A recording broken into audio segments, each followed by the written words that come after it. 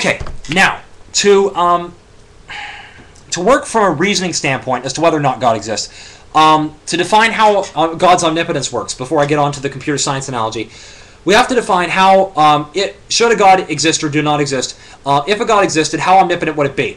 Well, from the example that we have, Genesis chapter 1 verse 27 says, we are made in God's image.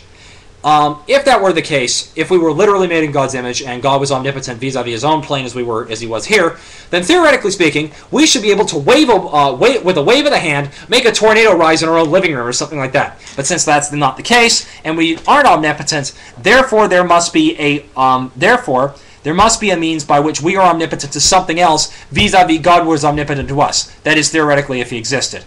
More in the next video.